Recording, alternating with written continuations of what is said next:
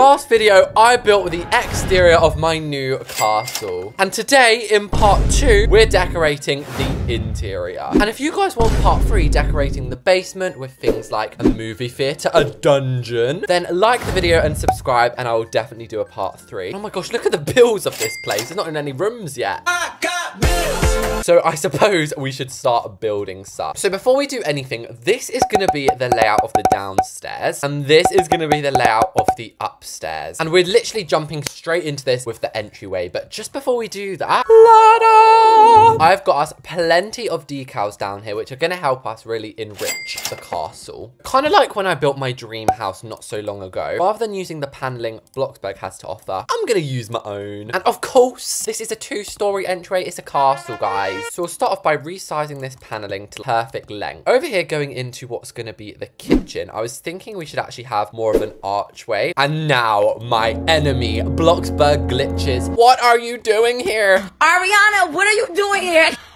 So to fix this, basically you get structural traditional beam, and you're definitely going to need the transform tool. And then if we color it, doesn't that now look 10 times better than it did a second ago? Guys, I'm becoming Sia, adding a chandelier so we can swing from it. So as you can see, the floor's looking very basic, but that's because we're using this marble as custom floor. But before we place that, we have to add in the tables and stuff, because otherwise it won't let me. Hell to the no. So I'm thinking a round table, a few traditional dresses, and also some really helpful girl, put her comment on screen now. She commented so many rooms for this castle, so I'm going to try and do as many as she said. And then the trick with filling up dresses is just to put as much as you can on them, really. And what a shame! Got into my inventory, to my surprise, there's no flowers. But that's the advantage to living in a castle. I just have loads of flowers on the property. Voila, we have flowers. So in a regular house, you'd probably have a hat stand in the entryway. I feel like in a castle, that is a little bit like common, like that's for the peasants of the kingdom. So for the castle instead, I guess we'll have like a telephone, because back in the day, only the rich people got the phones. Is this an instrument of communication or torture? Now guys, it is time to do the custom floor. So if I remember correctly, you actually have to use one of these paintings. You can't use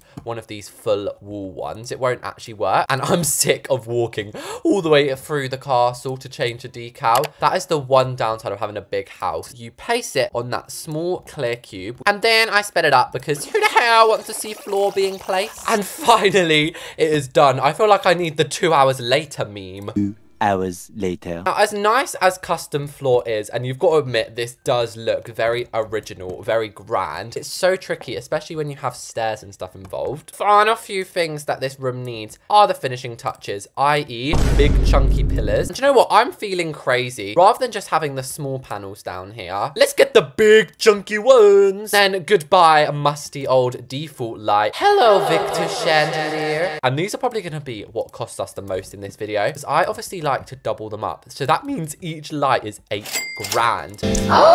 Also, these Victorian candles for the wall. Finally, before we can leave this room, I'm getting a couple more of those cubes, if you can even see them down there. And then I think we should have some paintings on the wall, because somebody said hallway filled with portrait of the passed down generations of the crown. And I was like, oh, I didn't know I was royal now. So I guess we're gonna have past pictures of the crown on here. In other words, I'm gonna find a bunch of fancy looking people to put in these paintings, because right now Coeptus with his shades and his little baby, it's not quite matching the castle vibe. And is it just me, but I really don't like that default gold, so I'm gonna make it linen. And then with a snap, we have got some paintings in. So sorry, this guy accidentally stretched him. He's like, why you stretch me? And also, I don't know if you're allowed real people, but technically these are paintings, BLOXBURG, so hope this is okay. And that one is so spooky. And this really is the last thing now, just some roof beams, which really was just the tip of the iceberg. And next of all, we are gonna do the Great Hall. Yes, I know, it feels like we're straight out of a Harry Potter film, doesn't it? I feel like Dumbledore should be coming out shrieking. As you can see, I already added a little bit of a gallery upstairs. So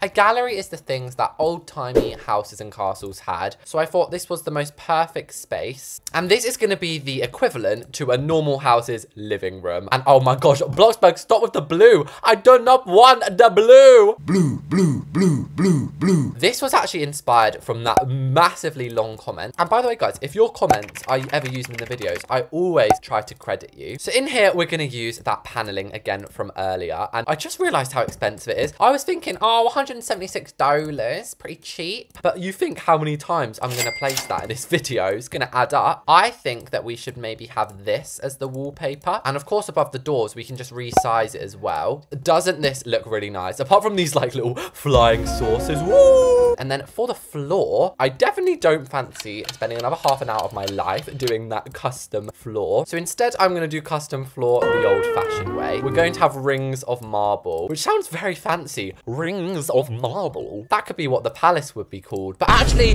no. This is the comment that won. Royal Reese's Flutter Nutter. Just thought I'd remind you of that. This is what a typical Great Hall looks like. They have a really awesome like corner chair in the middle, which to be honest, I would love to try and build. So they're all at right angles. Look at me with my maths terms. That looks like a flower from the top. That's beautiful. You are so beautiful. Anyway, we'll also have a piano in here. And why am I using the classic piano? Let's get the grand piano. Builds like this always just have random chairs in the corner. I don't know what it is. And oh my gosh, how plump and comfy does that look as plaid? Rather than green, I prefer royal blue. The whole thing about castles is they're definitely like very empty. However, I've been watching a little bit too much Downton Abbey, which is basically where they live in like this massive castle. And basically in their great hall, there's kind of like a dining table, a little like this. It is filled with a bunch of trays, which like the servants feed them off of. So the great hall can also be where you have a little bit of a tea. And now you'd think this man is very important. Look how many pictures of him.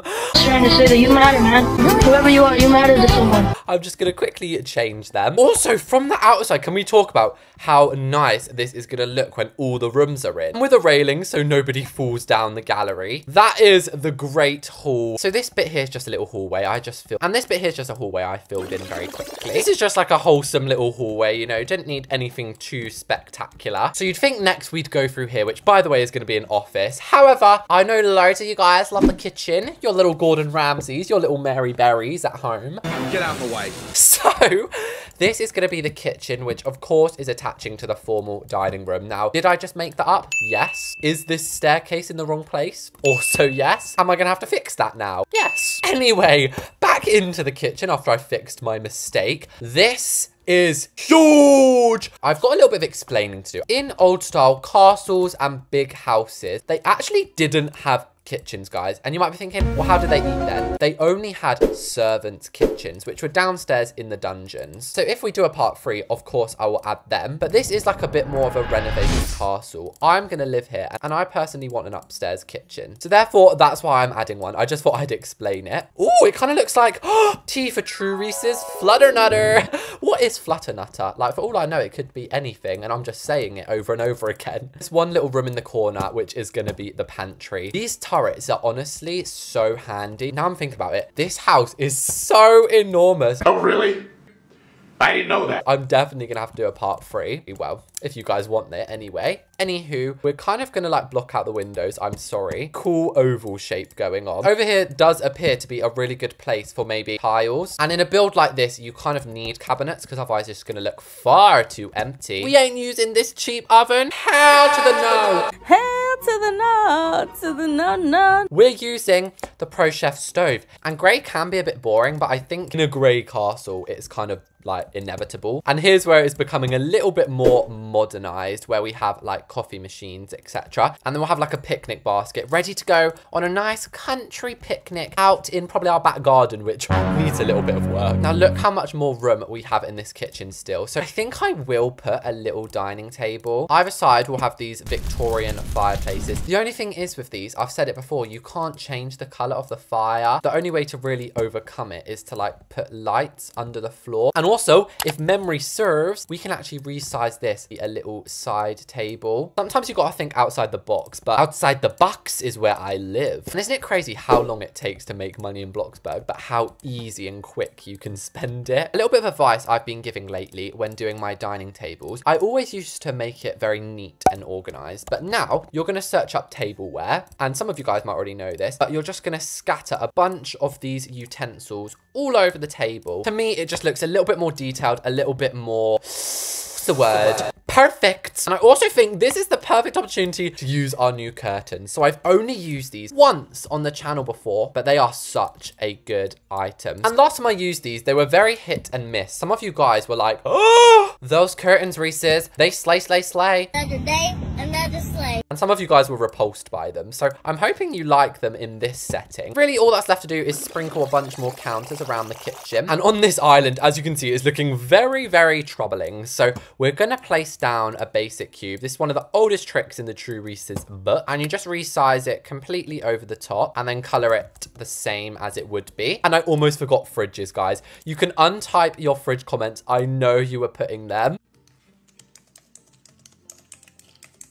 Although, to be fair, I've forgotten the fridges so many times before. Also added a dishwasher over here. I thought that would be really fitting for that corner. And I hope some of you guys end up building this because I absolutely adore seeing when you guys do my builds. And then with the roof beams in, I'm not going to give too much away before the tour, but I think this looks splendid. Guys, I'm not even joking. I've been filming for 2 hours and we've only done 3 rooms. We're definitely going to need a part 3, if not a part 4. So what I think I'm going to do, guys, is go upstairs now and do the master bedroom and the closet. After that, we'll finish off the garden and then we'll see what we're looking like time-wise. So surprisingly, you'd think a castle has about 20 bedrooms. This one only has 4. However, when we go into the basement, I was thinking we could obviously add a lot more. Look at all those lights. But at hand, we're focusing on the master bedroom. So let me just place the wall trims in. This is what I've come up with. It looks very, very splendid. You might have noticed in the intro earlier when I was explaining, but this is the bedroom, this is the closet, and this is the bathroom. So I didn't want to have the bathroom too big, but now I think about it, we can actually probably extend it a little. We'll start off with the bedroom, and sometimes this floor really gets on my grooves because it just don't go the right way. Please, Lord,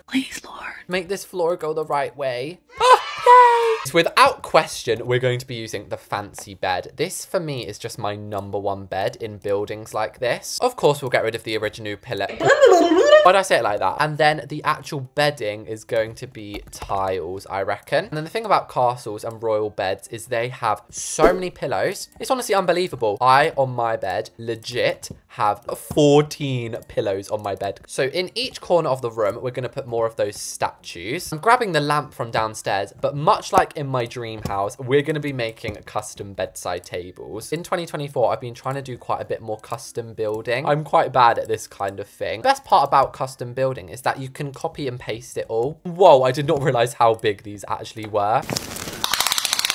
That's quite big. And either side, I think we'll have some fresh roses blooming. Then we'll have a couple more dressers, perhaps even a bookcase. We haven't added a bookcase yet, which is ironic because we have a 2-story library in this house. That's right, over here in this turret is going to be like a 4-story, actually, a 4-story library. That is going to be so cool whenever we get to that. And comment down below, guys, no cheating. How much do you think this is going to be worth by the end of this video? My guess is far over $1 million. And in rooms like this, they'll often have seating areas too. And then up here, I just brought that whole table runner just so I could add like some tea, so we can have some tea and scone. And I don't know if you say rug in America, but rug is basically a big blanket. So next up, I'm going to do the bathroom, mainly because it's very, very small. So in here, we're going to have the antique bathtub. This can actually stay golden. It is beautiful golden. Snatch some of the wall trims from this room, place them all around here. Why not add its own personal archway into the bathtub and surround it by some fancy plants? And I am going to add a shower in here as well, even though we are, of course, going to have a separate shower. And then here can be those bowl sinks. And just like kind of tucked underneath, we'll have the stools, so you can pull them out if you fancy. And then a bathroom mat to finish. So next we have the closet. Now, I'm going to be channeling, I was going to say.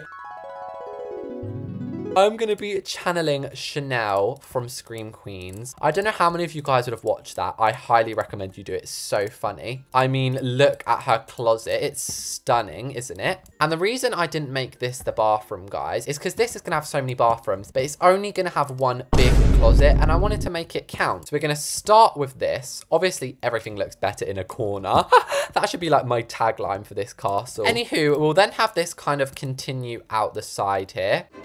And oh, my money! What the happened? happened? Okay, money aside though, just walking in here feels like I've just walked into the Queen's Palace. I guess we've run out of money. In the description of my last video, I did say series. So with that, the building of part 2 of the castle series is done. And let's go look around. So just before we look at my new gorgeous home, the value ended up being, guys, who do you think is right? 1.5 million. I'm gonna have to hop straight back to fast food worker when I'm done filming this.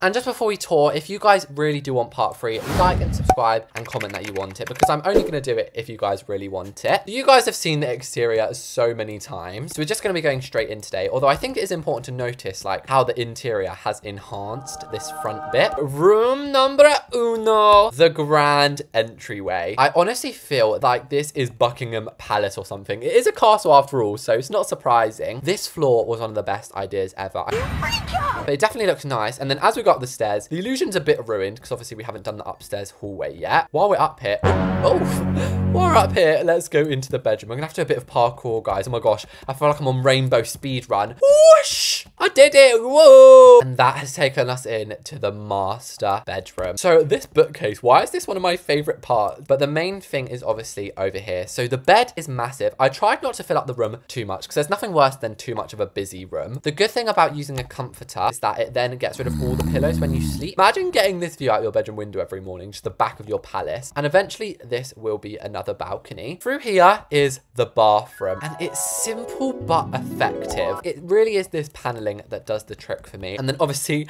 the room that bankrupted us at the end, the royal closet.